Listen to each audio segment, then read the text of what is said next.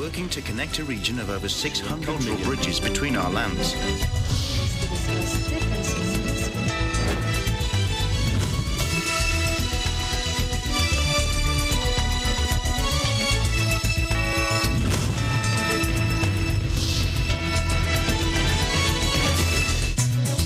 Hello, I'm Alma Angeles. Welcome to ASEAN in Focus. We're coming to you live from Manila in Cambodia. Hello, Crystal. Thank you for joining me today.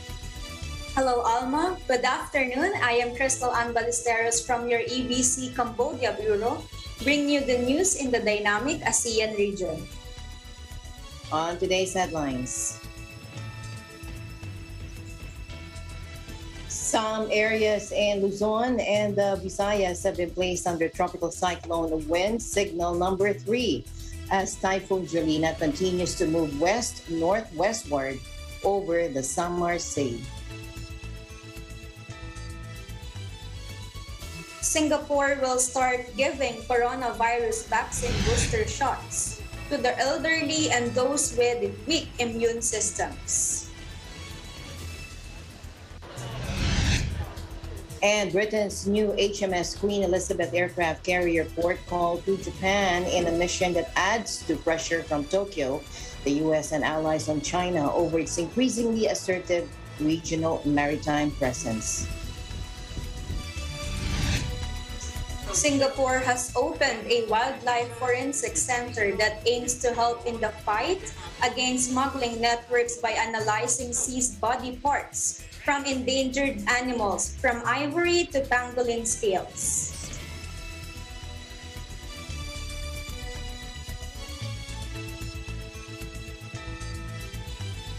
First, here in the Philippines, some areas in Luzon and the Visayas have been placed under tropical cyclone wind signal number 3 as Typhoon Jolina continues to move north, or rather west-northwestward over the Samar Sea.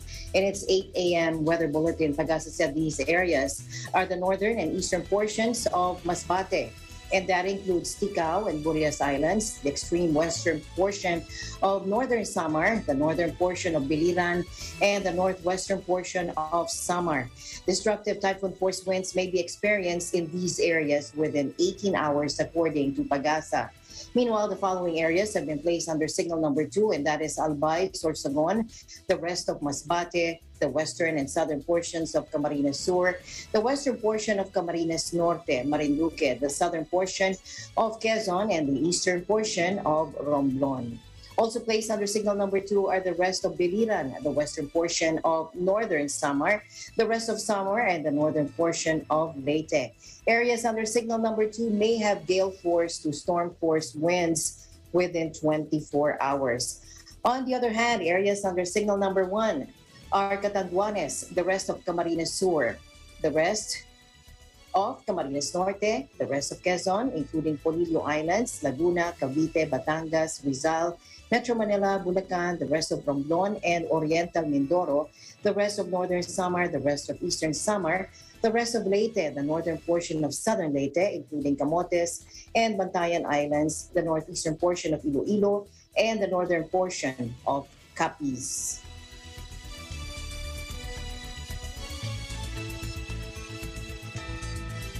Meanwhile, several local government units in eastern Visayas have suspended classes and work in the government sector today due to the threats of Typhoon Jolina in the region.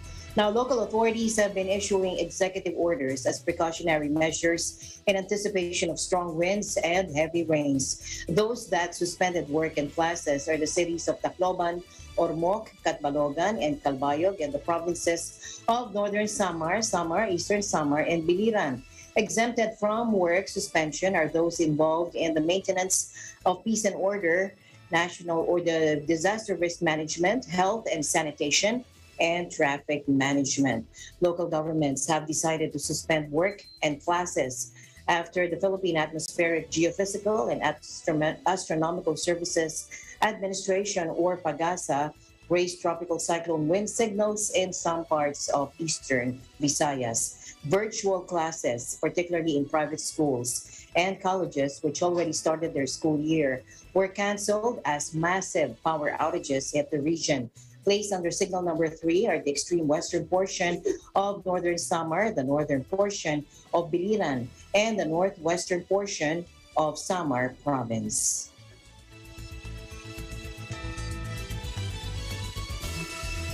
Moving over to Thailand, as the Tourism and Sports Ministry vows to open the whole country without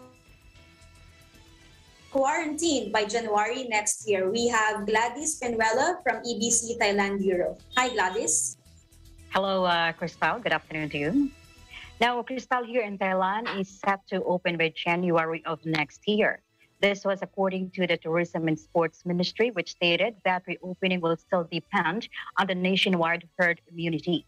Tourism and Sports Minister Pifat Ratchakipatakan said that as part of the second phase, Bangkok will still reopen on November instead of October, as the residents will still get their second dose of vaccine at the end of the said month. Meanwhile, Chiang Mai, Prachuap Khiri Khan, Chonburi, and Phetchaburi will open on October 1st. Pifat said those areas has not yet started its standard operating procedures or SOPs and needs to expedite this month. Pifat also said that during their meeting last Friday, it was agreed that the third phase of reopening will be implemented to some provinces under the 7+7 extension program. Pifat also said that they will propose a list to the Center for COVID-19 Situation Administration for the allocation of vaccine to those areas. He added that areas which will not meet the required level for vaccination, then in isolation or sealed routed for a selected district, will be applied at an early stages. On the other hand, safe areas will be open to flight tourists on November 1st, while international tourists can enter the country without quarantine, led by travel bubbles with neighboring countries starting January 15th of next year. Back to Crystal. Thank you for your report, Gladys. I hope everything will get better soon in Thailand. Sure. Well, from Thailand, Bangkok, Thailand, this is Gladys Pinuala. We live in interesting times. Thank you, Gladys. Meanwhile, Cambodia's vaccination of adolescents aged 12 to 17 has hit a speed bump. Let's find out more from our EBC co-anchor, Crystal Ann Ballesteros. Crystal, please tell me all about this. Yes, Alma, you are right. Cambodia, which started vaccination of adolescents aged 12 to 17 on August 1st, has hit a speed bump as efforts to fully vaccinate this age group, accounting to more than 1.9 million, has slowed down significantly. This speed bump comes as provinces nationwide are rushing to get schools ready for reopening. Prea Sihanouk province has already announced the opening of 5 schools for grades 9 to 12 on September 13 to enable the students to prepare for their respective exams in grade 9 and 12. To date, in 37 days, the number of adolescents vaccinated stands at 1,682,786, comprising those who have received at least 1 dose of the COVID-19 vaccine. Of this, only 561,893 adolescents have been fully vaccinated during an estimated 17 days period. Of the number who have received at least 1 dose of the vaccine, females accounted for 834,647, while female adolescents fully vaccinated stands at 280,550. In the United States and Europe, medical evidence shows that unvaccinated children were now being infected in high numbers and have overwhelmed children's hospitals. In addition, third booster shots for frontliners comprising medical and security personnel who are dealing with the influx of migrant workers and their families and classified as high-risk category stands at 680,353. The booster doses for frontliners, especially health personnel, is critical as many have been infected and deaths have also been recorded caused by the Delta variant of COVID-19. Booster doses have also been announced in Phnom Penh, where government officials and their families are eligible to get the third booster dose from yesterday. However, the numbers receiving the booster doses are still limited due to the long queues and slow vaccination process in the centers designated for this purpose. At least one vaccine, Johnson & Johnson vaccines, are fast running out and less than 100,000 doses remain. Cambodia had received a total of 1.6 million doses of J&J vaccines contributed by the United States through the COVAX initiative. Of these, a total of 913,542 doses have already been administered, mostly to population in remote, hard-to-access areas in the country.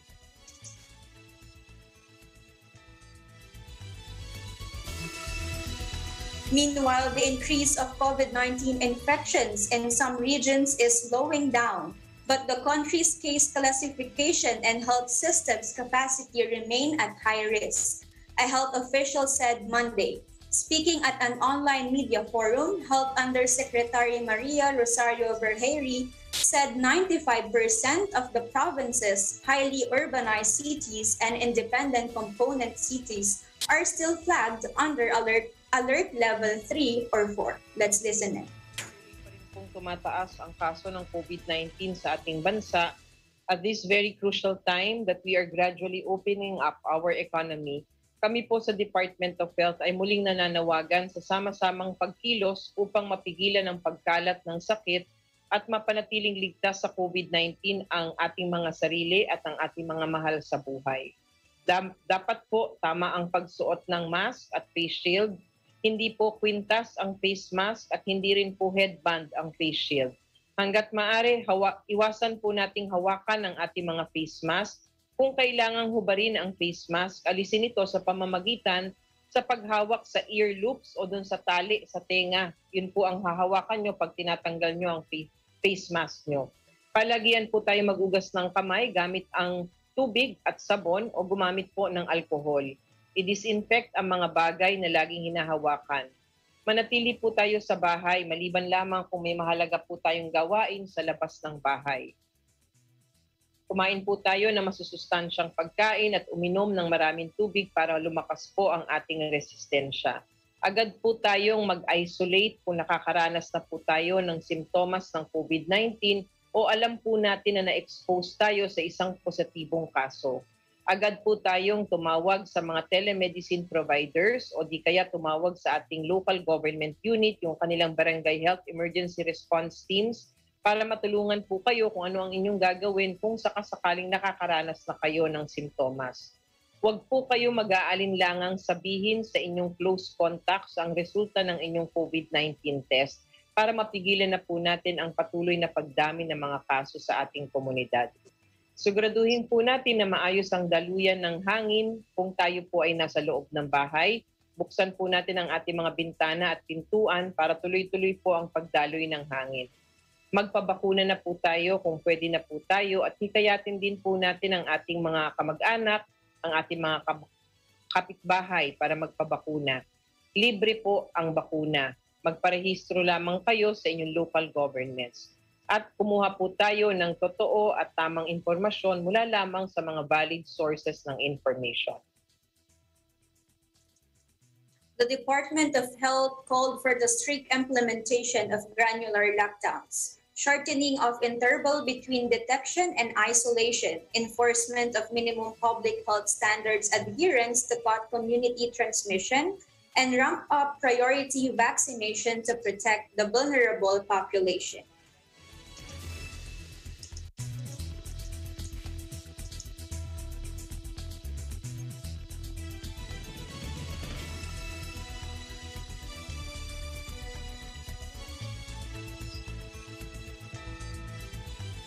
Meanwhile, Australia is delivering 500,000 COVID-19 vaccine doses to Indonesia as part of the partnership with the close neighbor and strategic partner as they respond to the COVID-19 pandemic.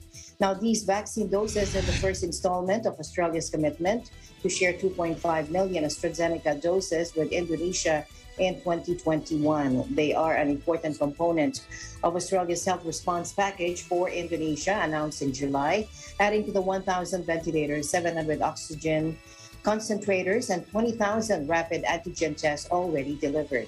Since March this year, the COVAX has provided more than 90 million doses to Indonesia. In addition, Indonesia will benefit from Australia's $100 million contribution to the Quad vaccine partnership with the US, Japan, and India. Malacanang on Monday said the global supply problem hampers the government from procuring in bulk COVID-19 treatment drugs, particularly the anti-inflammatory tocilizumab. Presidential spokesperson Harry Roque confirmed the country is having a shortage of tocilizumab, a repurposed drug for COVID-19. Let's take a look.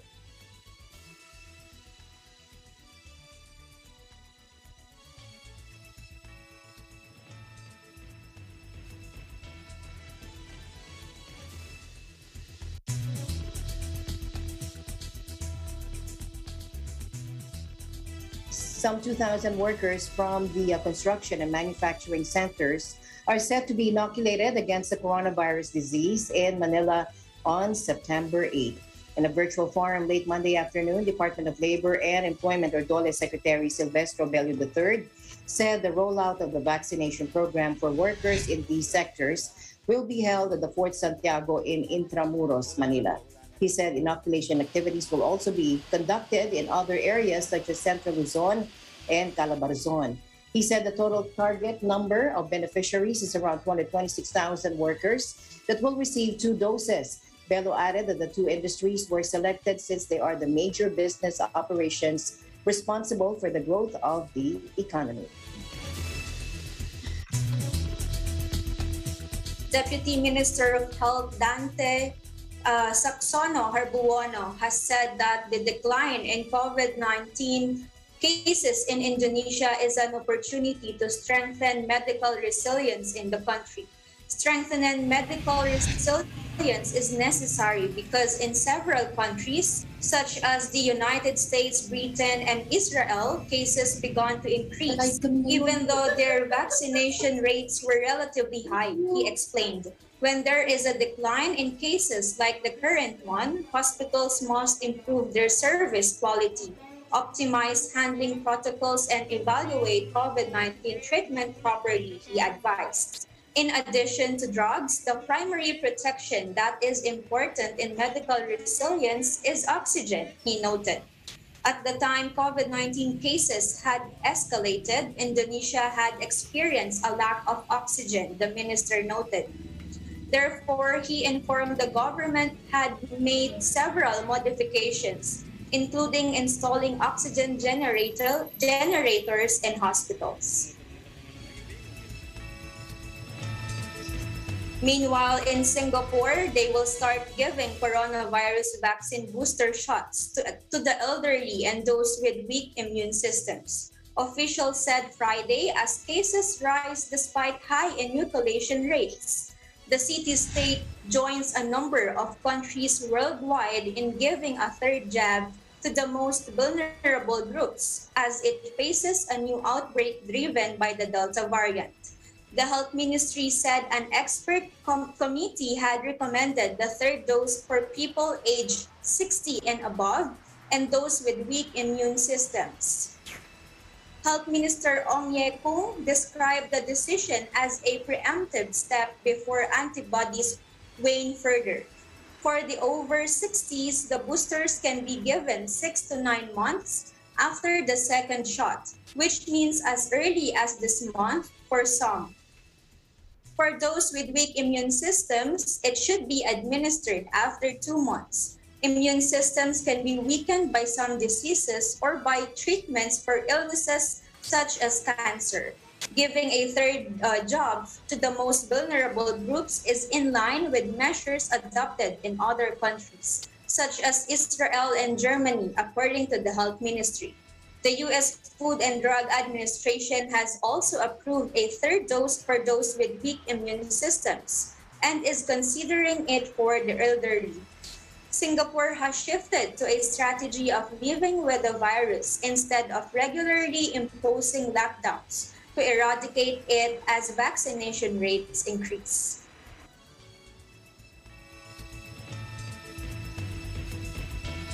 And Crystal and I will be back right after this break.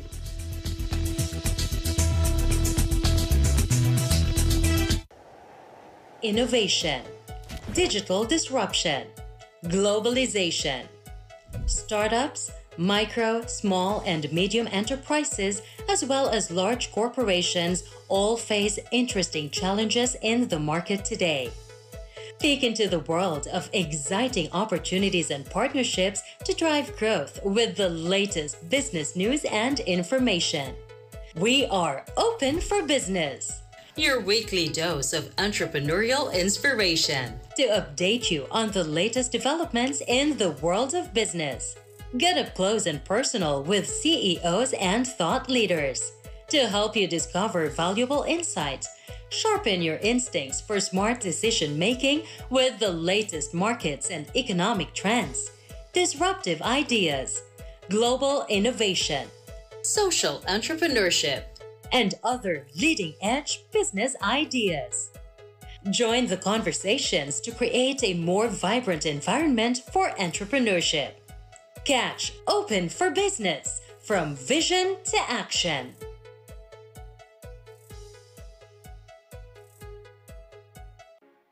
Sila ang mga kinikilalang bayaning may mahalagang papel para makamit ang kalayaan at pagbabago sa Pilipinas. Pero sa panahong ito, may mga bagong bayaning nakikipaglaban sa sakit na lumaganap sa buong daigdig, ang COVID-19. Ang ating mga frontliner, gaya ng healthcare workers, mga doktor, nurses, medical technologists, at iba pang health professionals, mga pulis, sundalo, security guards, mga tauhan na nangangalaga sa seguridad at mahahalagang pangangailangan ng bawat komunidad. Ang mga bagong bayani, ating pasalamatan. Kilalanin ang kanilang sakripisyo at serbisyo para sa lahat. Ang mga bagong balita aarangkada kada umaga.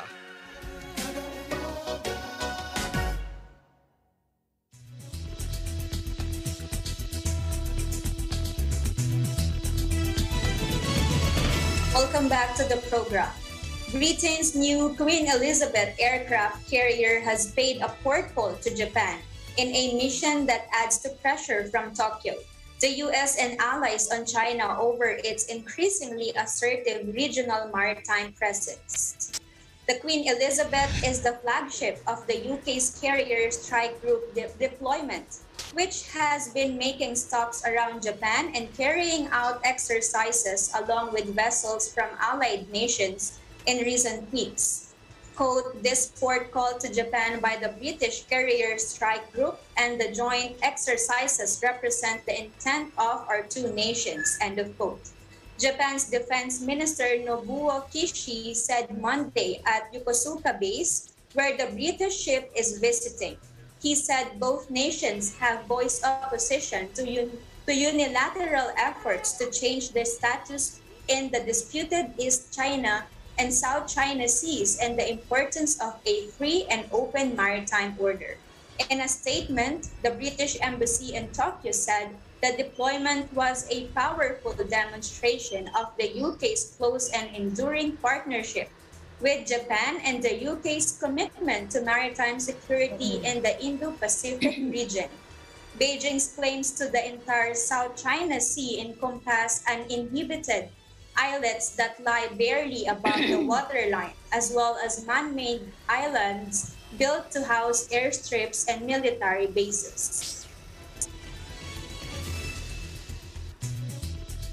Meanwhile, the Senate here in the Philippines approved on third and final reading the bill seeking to reset the first regular elections in the Bangsamoro Autonomous Region in Muslim Mindanao, or BARM, with a vote of 15-3-1. In his sponsorship speech, Local Government Committee Chairman Francis Tolentino said despite the hard work and the accomplishments of the Bangsamoro Transition Authority, or BTA, the global pandemic posed significant challenges to the execution of the priority programs and projects of the Bangsamoro government. After holding committee hearings and a consultation with stakeholders, Tolentino said his committee saw the need to extend the barn transition period to implement the political and normalization efforts embodied in the comprehensive agreement on the Bangsamoro. Under the bill, upon the expiration of the terms of the incumbent members of the BTA, the President shall appoint 80 members of BTA who will serve up to June 30, 2025, or until the election of their successors.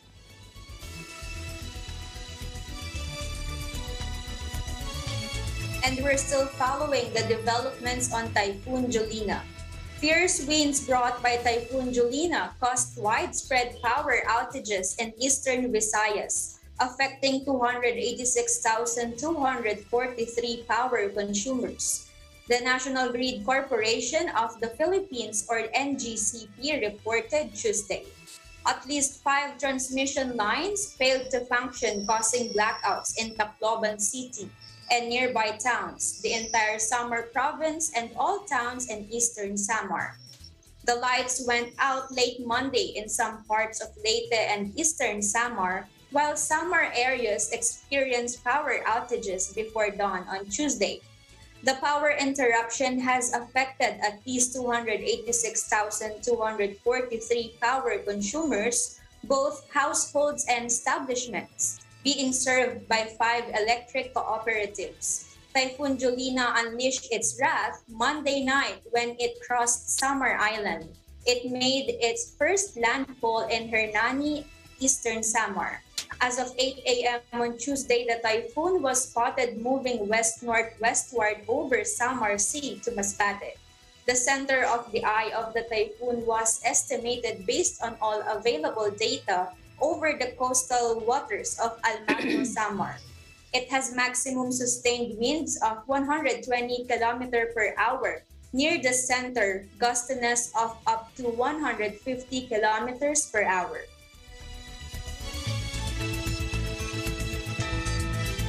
A Vietnamese man has been sentenced to 5 years in jail for spreading COVID-19 after he breached home quarantine rules. Now, Levan Tri was convicted of spreading dangerous infectious diseases to other people after he traveled to his home province, Camp Mau, from coronavirus hotspot Ho Chi Minh City in July, according to a report on the website of the Provincial People's Court. The 28-year-old was accused of breaching a 21-day home quarantine regulation in the southern province, which had a lower case rate than Ho Chi Minh City, and he tested positive for COVID-19 on July 7. Now, state media said 8 people became infected because of Tri. After keeping case numbers low last year, Vietnam is now dealing with its most serious COVID outbreak so far, with nearly 540,000 infections and more than 30,000 or 13,000 deaths reported. The vast majority of infections and deaths have been reported since the end of April, and Vietnam's capital Hanoi and commercial hub Ho Chi Minh City have been in strict lockdown for most of the past few months. Several people have been sentenced for spreading COVID-19 to others in Vietnam. A 32-year-old man in Hai Dong was also sentenced to 18 months in prison back in July, and a Vietnam Airlines flight attendant was handed a 2-year suspended jail term in March for the same charge. Stay tuned as ASEAN in Focus will be right back.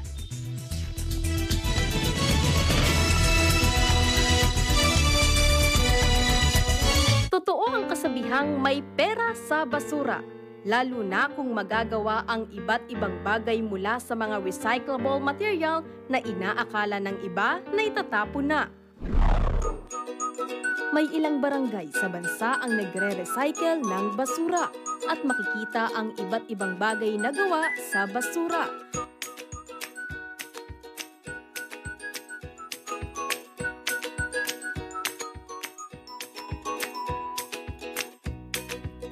Mga dekorasyon sa bahay,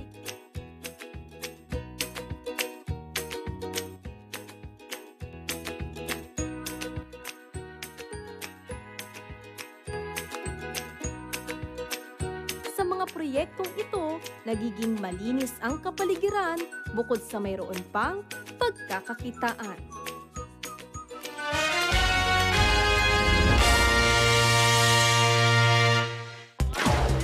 Broadcast journalist Wang de la Fuente returns on Philippine television and radio to deliver top stories and engage with the country's policymakers, shapers, and movers. Tatalakayin ang mga pangunahing balita live sa teleradyo ng Net25 at Radyo Aguila DCEC 1062. Kasama si Wang de la Fuente sa At itong balitalakayan, we live in interesting times.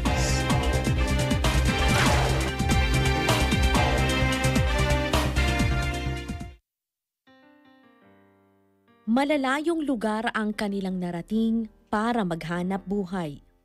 Tulungan ang pamilyang iniwan sa sariling bayan.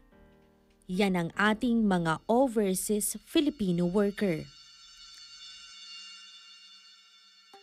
Pero dahil sa di pangkaraniwang pangyayaring hatid ay krisis, may ilan sa kanilang nagpasyang umuwi. Pinagyaman ang sariling lupain, nagtayo ng negosyo na kasama sa puhunan ang sipag at tiyaga. Ang mga OFW, maraming sakripisyo, ninanais maging kapaki-pakinabang maging sa kanilang pagbabalik bansa. Sapagkat ang ating mga bagong bayani, Pilipino pa rin sa puso at damdamin.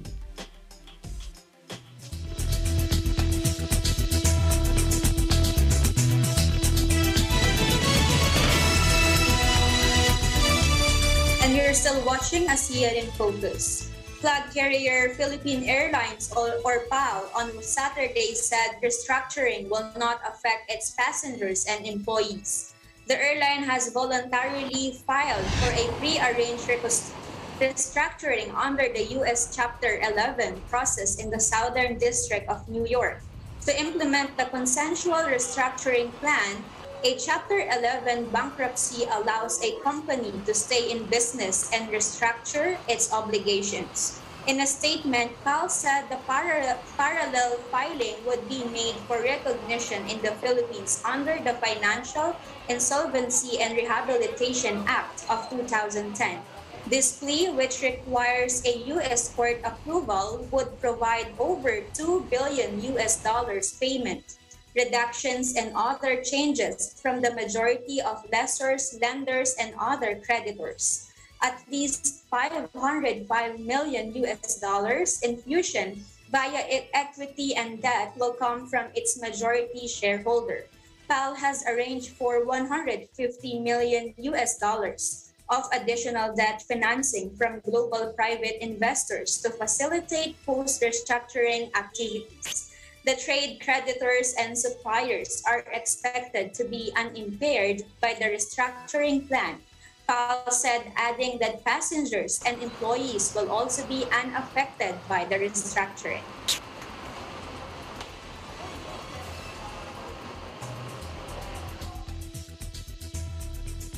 In a related news, Philippine Airlines will delay or cancel the delivery of over a dozen Airbus planes, according to company officials yesterday, adding that the distressed flag carrier is looking to emerge from bankruptcy protection by year-end. Now, according to Nikkei News, the airline was supposed to receive 13 narrow-body aircraft from the European manufacturer in the next 5 years, until the pandemic hammered the aviation industry.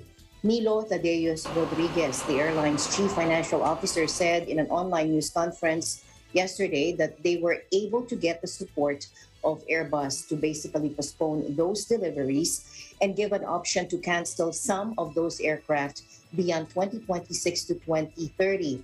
Now, that will depend on how the recovery will shape up.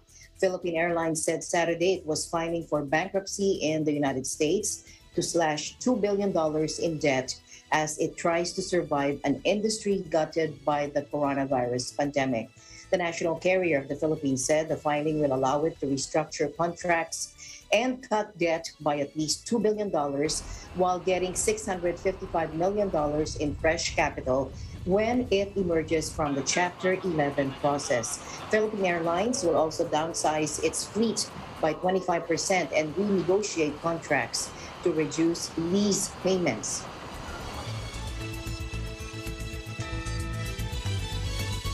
In another news in the Philippines, the government decision to lift restrictions on travelers from 10 countries starting Monday was based on improved risk classification assessment and strict border control measures. In an online media forum, Department of Health Undersecretary Maria Rosario Berheire said 4 weeks prior to the lifting of travel restrictions on India, Pakistan, Bangladesh, Sri Lanka, Nepal, the United Arab Emirates, Oman, Thailand, Malaysia, and Indonesia, the country adopted the guidelines from the Centers for Disease Control and Prevention of the United States. Over the weekend, President Rodrigo Duterte approved the recommendation to lift the travel restrictions. Berheire said safeguards are in place and the country has strict border controls, including required 14 days quarantine for inbound travelers regardless of vaccination status. The first 10 days of quarantine must be in facility and the remaining 4 days at home. To avoid false negative or false positive results, the RT-PCR test of inbound travelers will be done on the 7th day of quarantine.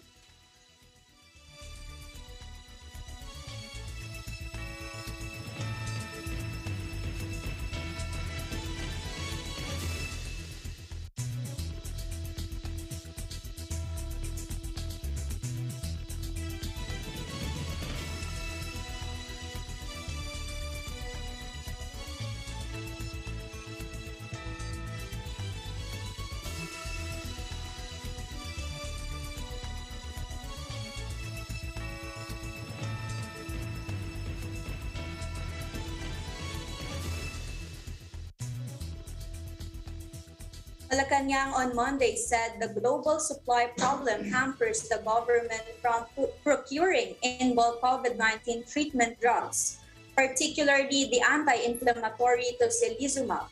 Presidential spokesperson Harry Roque confirmed that the country is having a shortage of tocilizumab, a repurposed drug for COVID-19. Let's listen in. Hindi naman ako binigyan yan, pero yan po yung sagot sa pamamaga ng mga veins sa lungs, no? Anti-inflammatory drug po yan. So meron tayong alternatibong ginagamit o gagamitin dahil wala nga po masyadong supply. Thank you, Secretary Roque.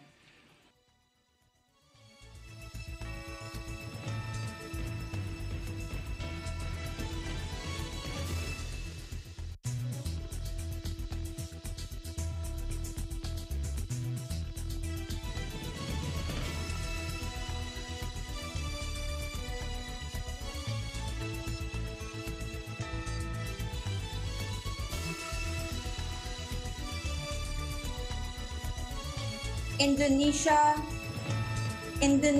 and the United Arab Emirates on Thursday started negotiations within the framework of the Indonesia-UAE Comprehensive Economic Partnership Agreement to strengthen bilateral trade and investment between the two countries.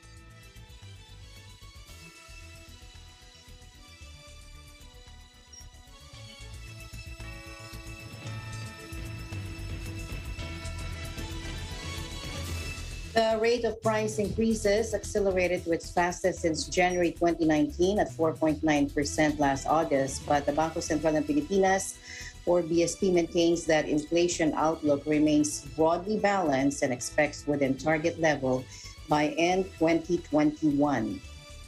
BSP Governor Benjamin Diokno, in a vibrant message to journalists on Tuesday, said the August 2021 inflation rate is within the central bank's 4.1 to 4.9% forecast range for last month, and is in line with the central bank's assessment that inflation could settle close to the high end of the target range in the near term before decelerating back to within the target range by year end. The risks to the inflation outlook remain broadly balanced over the policy horizon, he said. He traced the upside risks to inflation and aggregate demand to the uptick in international commodity prices due to supply chain bottlenecks and the recovery in global demand.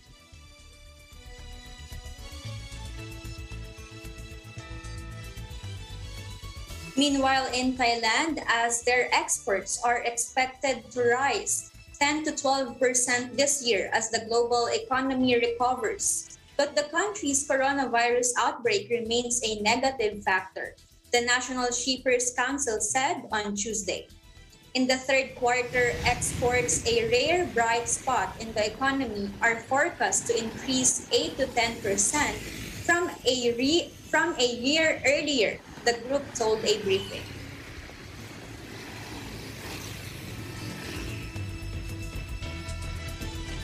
Thailand is set to reopen more of its popular tourist destinations starting next month. Now, this is to show that higher local inoculation rate can help draw more foreign visitors in. A lack of foreign visitors have crippled the kingdom's tourism-dependent economy, and the dozens of people eking out a living are already feeling the pinch. The reopening of the capital city Bangkok and Chiang Mai, as well as beach resorts Pattaya, Chaam, and Hua Hin from October 1, will be modeled after an initiative to bring back vaccinated tourists to Phuket, according to Tourism Ministry officials. Now, more destinations, including Chiang Mai, Koh Chang, and Koh Phuoc, may fully reopen for visitors from mid-October, with travel bubbles planned with neighboring countries next year.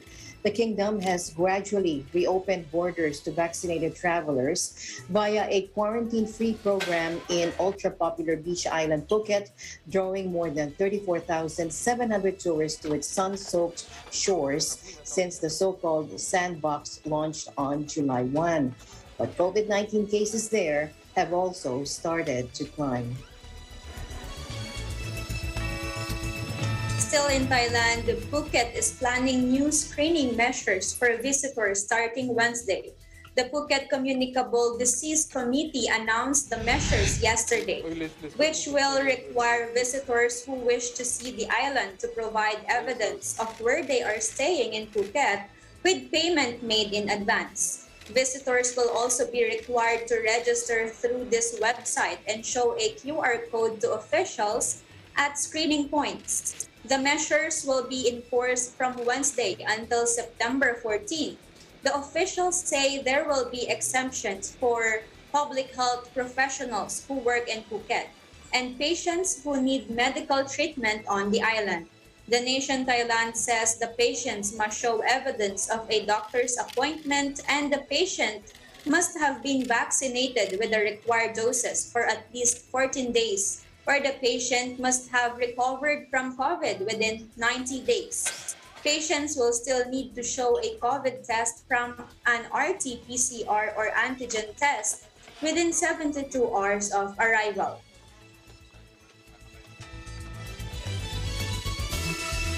Meanwhile, the government plans to launch a pilot inbound tourism program with an aim to lure 2 to 3 million foreign arrivals to Phuoc Island. I'm talking about Vietnam by this year's end, according to the Prime Minister, Pham Minh Chinh. Now, addressing the cabinet meeting on Monday, Pham underscored containing COVID-19 outbreak is now the highest priority while gradually reopening economic activities in safe areas. He also called for doubling efforts to put the COVID-19 pandemic under control by the end of this month. But preventive measures need to remain in place due to the shortage of vaccines. According to Foreign Minister Bui Tan Son, head of the government's working group on COVID-19 vaccine diplomacy, Vietnam received 33 million doses of vaccines as of September 4, and the figure is expected to increase to around 50 million doses by the end of September. The Southeast Asian country has administered 22,012,123 doses, with 3,338,783 people fully vaccinated. Still in Vietnam, more than 30 million COVID-19 vaccine doses will land in Vietnam in September and October this year. said Deputy Minister of Health Tran Van Tuan at the government's regular press conference on September 6. Currently, 3 domestically grown vaccines are undergoing clinical trials, including Nanocovax, Covivax, and ARCT-154, Tran said, adding that Vietnam is striving to make domestic vaccines available in 2022. Speaking at the press conference, Deputy Foreign Minister Nguyen Minh Vu reiterated that the government has considered vaccine access as one of the top priorities to protect the public health and reboot the national economy. However, the complex development of Delta variant has led to increasing demand for vaccines, while around 11 billion vaccine doses are required to reach population level or herd immunity in the world. Only 4.5 billion doses have been produced. Thus, vaccine shortage is a challenge to all countries, including Vietnam, he added. The number of vaccine doses arriving in Vietnam increased from 16.6 million in early August to 33 million in late August, announced Nguyen, adding that in September, the country is expected to receive additional 17 million doses.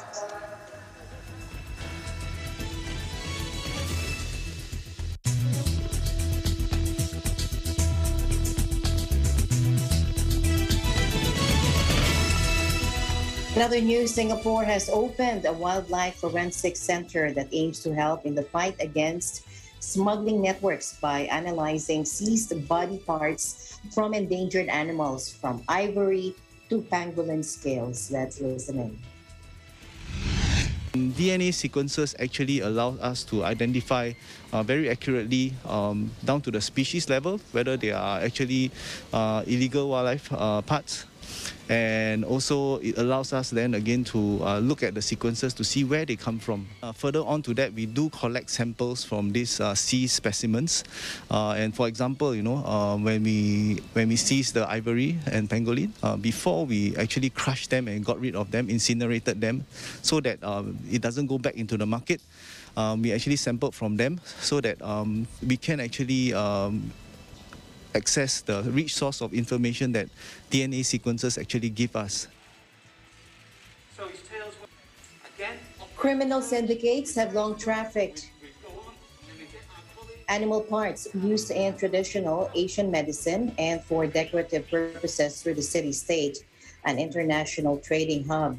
Scientists at the new center are using DNA analysis and other techniques to investigate specimens from seizures made by the authorities. And they aim to determine where the body parts originated from, according to Adrian Liu from the National Parks Board, which runs the center. The data could be used to piece together the operations of smuggling networks and shared with other countries to help investigate and prosecute poachers and traffickers. 2 studies are currently being carried out at the center. The first, in collaboration with a U.S. conservation biologist, is examining ivory seized globally from 1995 to 2019 to determine if shipments seized in different countries are linked. The second is focused on pangolins and aims to fight syndicates targeting the world's most trafficked mammal, also known as the scaly anteater.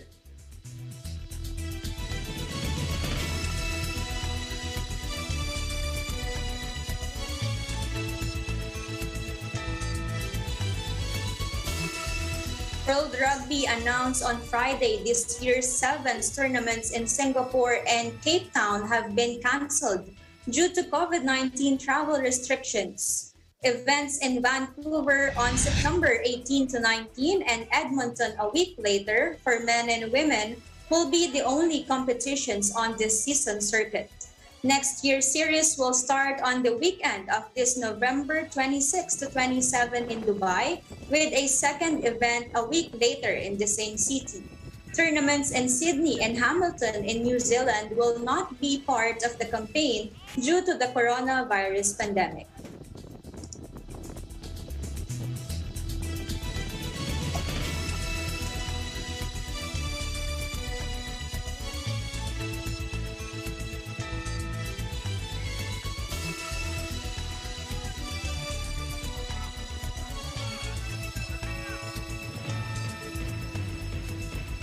Thank you, Crystal, for joining me today. Keep safe, always. You too, Alma. And that is the latest news in the Southeast Asian nations. Stay updated about the ASEAN region. I'm Crystal Ann Ballesteros from your EBC Cambodia Bureau, and we'll live in interesting times. Thank you, Crystal. And we'll see you back tomorrow. I'm Alma Angeles. We live in interesting times.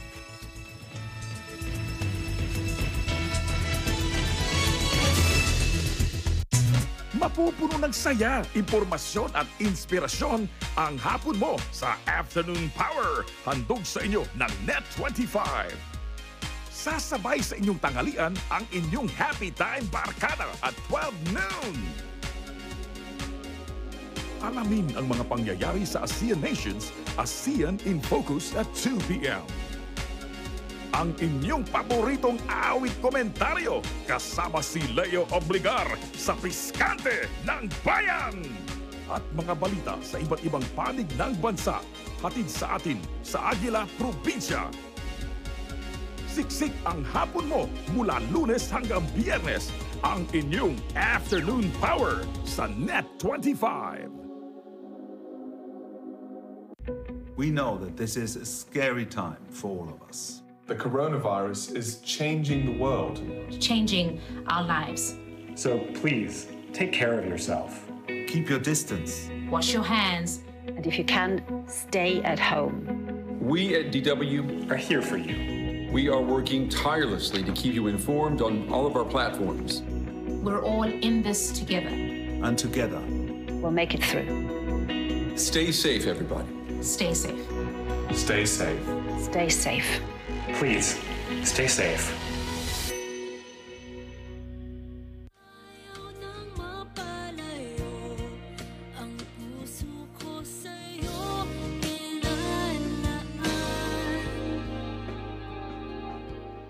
Hello! Ako po si Avon Rosales at may tutuparin akong isang letter sender request ngayong linggo, September 12, sa Letters and Music from 1 to 2 p.m. Dito lamang po sa Net25. I'll see you guys there.